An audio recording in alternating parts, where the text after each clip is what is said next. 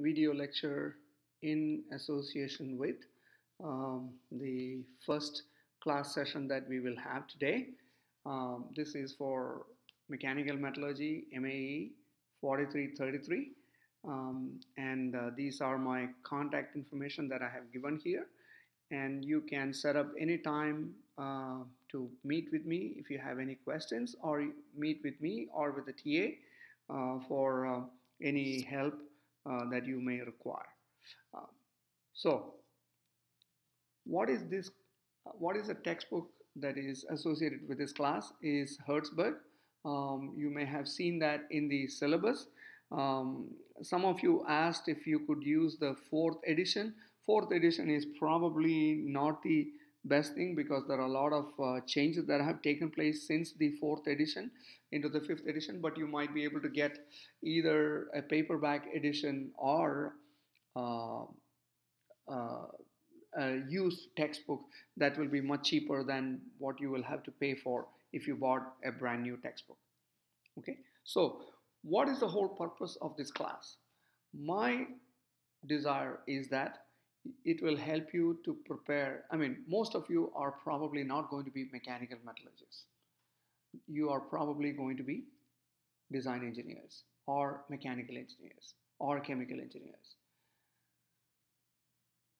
In that completion of your job, you will require to select materials, components, understand why a part failed, and so on. So the whole idea is that you will be able to connect the properties of these materials, its structure, and if you did something to it, either by way of heat treatment or during the service itself, something changes in the inside of that material, in the gut of that material, what happens effectively. So you need to be able to connect the two together. And the other thing is, you need to be able to work together in teams, and you need to be able to write a proper report. When you go work in the industry, you will be asked to write a report under many circumstances. So this is going to be a practice for you. So that's the whole purpose behind this class. Okay, so these are the lecture themes. So we will talk about stress-strain relationships, deformation by slip and dislocation, which are the mechanical changes that are taking place in the material as a result of the service, or as a result of the heat treatment, or as a result of the processing that you have to do in order to get that component in shape. So, and we will talk a little bit about creep, polymers, fracture mechanics. Fracture mechanics is going to be a major part of this class. And then we will also talk about fatigue and environmentally assisted cracking, or it's called EAC. And so what is the effect of corrosion, or what is the effect of the service condition on the properties, the lifetime of the component, and why? I mean, from its mechanical properties, you may think that this component, particular component, is going to last forever, last infinitum. It's not going to happen.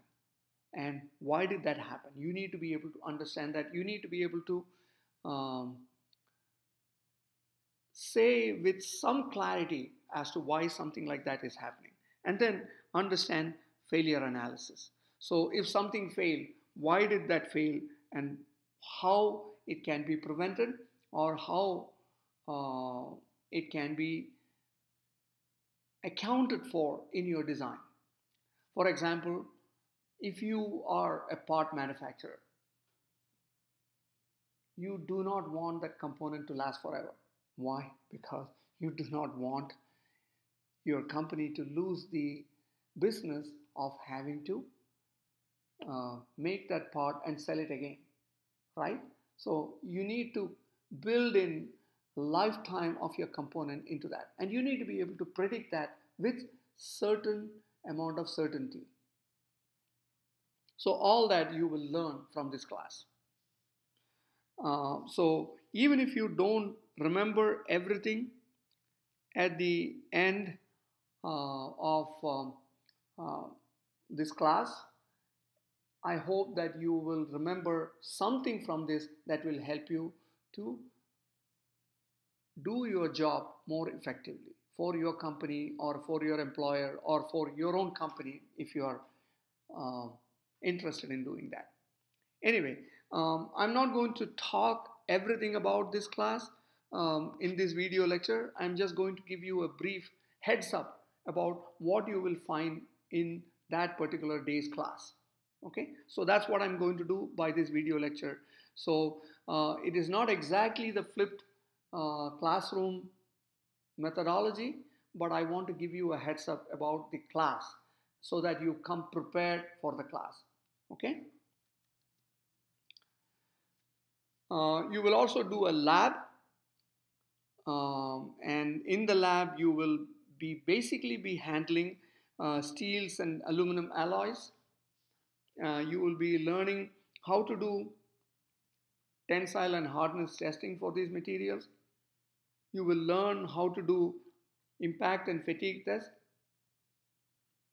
So it's a little bit more um, reaching out to understanding new information from what you did in your material science class.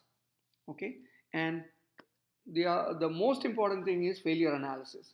And then if you were given an opportunity to set up your own experiment for your company, how do you plan and do the experiment? So and then present the that whole information as a good report. So when you write a report, the grade that you will receive is also going to be based on the quality of your report.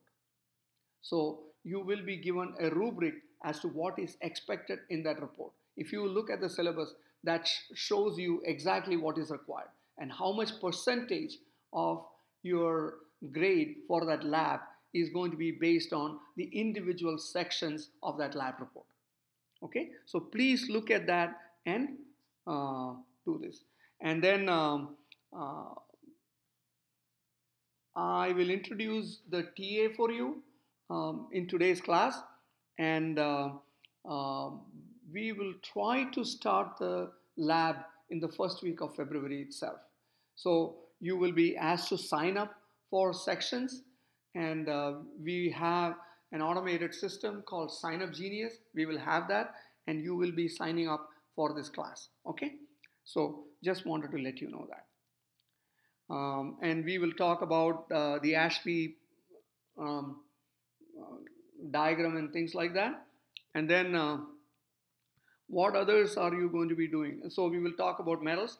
Uh, there will be a lot of pictures that you might not see much text associated with that, but those are some of the pictures that you will find in the textbook itself. I'm just putting it there so that in case you need it for writing your report and things like that, you can just cut and paste that into your report. So that's the whole purpose of putting those pictures in there. Okay. In the initial part of the class, we will be reviewing some of the earlier portions of the ENSE 3313 material. Why? Because many of you might have just, I hope that's not the case, but in case you sleepwalk through the class, just to remind you what exactly is there in the class. Okay? So for example, we will talk about crystal structures, different types of structures, and then the most important thing is understanding the phase diagrams, because you will be doing a lot of heat treatment experiments, types of experiments, and we will learn about heat treatment in this class. A lot of heat treatment related information in this class. But in order to understand what is happening during the heat treatment process, you need to understand the whole purpose of the heat treatment, what kind of structures are available, and because depending upon the phase diagram and depending upon the heat treatment, you are going to get a particular type of structure. For example, if it is a peritectic diagram, I mean, you are doing the heat treatment in the peritectic side of the iron carbon diagram. I hope you remember what is peritectic, eutectic, eutectoid, and things like that. I hope you remember that, but we will go over that in this class, okay? In today's class, we will go over that. And then the lever rule is the most important aspect of understanding what is happening in a phase diagram. So how much of each phase is going to be present in the microstructure, and what is the chemical composition of that microstructure, of that individual phases. So you can learn that, and I hope to remind you how to do this all over again. Okay, so that's what, and we will talk about ternary. I mean, you are not going to be doing anything with that, but I just want to give you a flavor of what are going to be ternary phase diagrams. So if you think that the two phase diagrams are complicated, here is yet another level of complexity that hopefully you won't be faced with, but at least I want to give you the flavor of that. Okay, so that, and then we will review the iron carbon diagram and what kind of structures are present and things like that. Okay, so we will talk about that, and then heat treatment is based on what is called the time temperature transformation curve. How much? Why? Because we will, when you do the heat treatment, you are also going to be talking about kinetics. What is the speed of formation of the individual phases, whether you have enough time for the formation of the phases or not. So we will learn that based on the time temperature transformation curves. Okay, and then we will summarize that, and then we will talk about mechanical properties, what kind of information is available from the mechanical properties, from the stress strain curves, how to calculate all that, because you will be learning how to do this in your lab. So you need to be able to present that information. And then we will talk about stress strain relationships. Most of the time we are only going to be talking about, from the Hooke's law, we are only going to be talking about 3 parameters, but most of the materials have much more than 3 parameters. So, and then we will talk about the types of stress strain curves depending upon the type of material. And then we will list some of the tensile properties for selected engineering materials. So the whole purpose of presenting this is to learn how to select the type of material and what the classification really means. And from this, you can figure out what is the, so, and if you go and look up the information related to that particular material, you understand what is the chemical composition. So again, correlating properties versus composition versus material selection. So that's different kinds of materials. Okay, so here is a listing of all the different kinds of materials that we will be talking about in this class. So and then we will talk about elastic response of materials. Okay, so what is the, I mean, so for example, if it is a plastic, what kind of properties are present and how to select the right kind of material for the right kind of application. Okay, so we will talk about all that in the class, in today's class.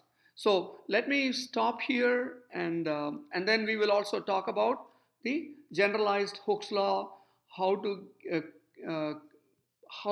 look up all this information here, and then calculate the different tensors for each material based on the properties, based on these individual properties, and where you can find all that information from.